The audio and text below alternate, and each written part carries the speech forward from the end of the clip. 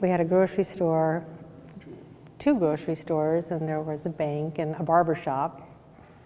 And those things all were replaced just because we're so close to Seward. When the owners died, that nobody took over. Veronica Gable remembers a time when her hometown of Bee, Nebraska had more to offer. Over the years, several of the community's businesses have been forced to close their doors, including the school. But Bee isn't alone. Rural communities across the state have faced similar issues as economic conditions have changed. It's no longer economically feasible and essentially not profitable for some grocery stores or some banks or some auto dealers or post offices.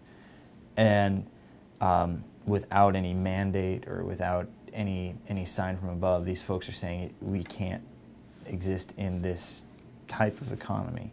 When businesses like this close, it can often lead to a decrease in population because people feel that the town can no longer provide the basic services they need. As the community loses local businesses, that really affects the quality of life. And at some point people say, you know, maybe I need to move up the road to the next larger community because there's just not enough here to really meet my needs. However, organizations like the Nebraska Community Foundation focus on helping rural development. These groups say that in order for there to be change, there have to be driven leaders in these communities. When people leave and when businesses die, hope evaporates.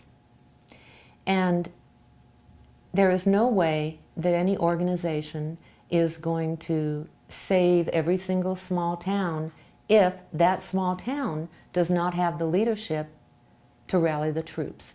Officials from these organizations say that if communities don't start acting now, there may be serious consequences in their future. I think communities that are not really focusing on this, not investing in their future, eventually they're going to be one of those ghost towns. And there's a lot of communities today that in another 50 years won't be here because of their own decision not to act in behalf of their future. Despite the challenges, Jordison says small communities still have a lot to offer their residents and potential business owners. You can live in rural Nebraska with internet connections and with being able to start your own business. You're able to live in rural Nebraska and make a success for yourself. For Star City News, I'm Carson, Stokebrand reporting.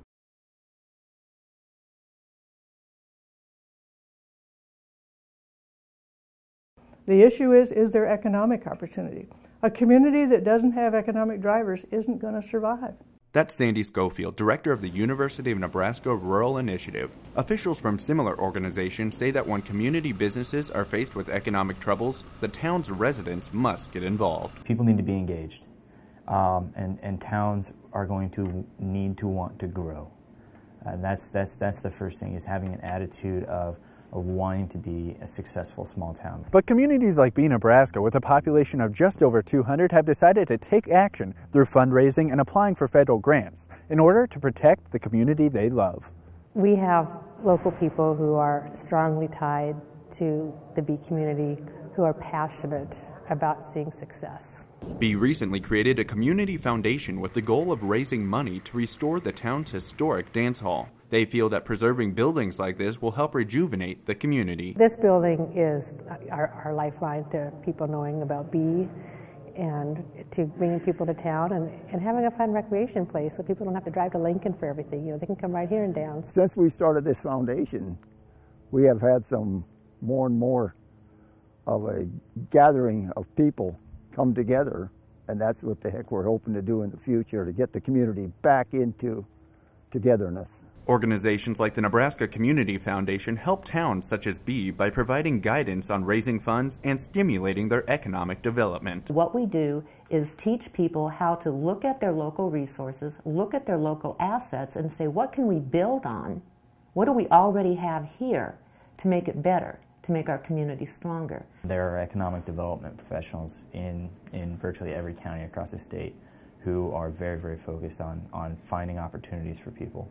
Despite the challenges, Gregoris remains optimistic about Bee's future and believes the town still has a lot to offer its residents. Bee's a great place to live, and like the old saying goes, it's a honey of a place. For Star City News, I'm Carson, Stokebrand reporting.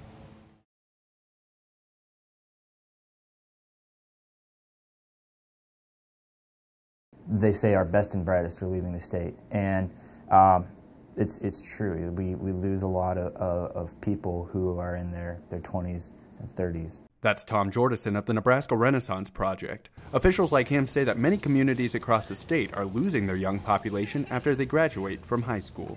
It's an issue that we have to get better at because you can't continue to lose 10% of your population each decade and hope to be around in another century. The concept of bringing people back is one that is very, very crucial to the future of Nebraska and the future of these towns.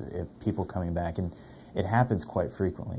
Officials say these students are leaving because of lack of career options. However, some small towns are fighting this population loss by creating opportunities that are of interest to a younger generation. What we're trying to get people to understand about raising money and granting it back is invested in ways that young people will want to choose to return to a rural area.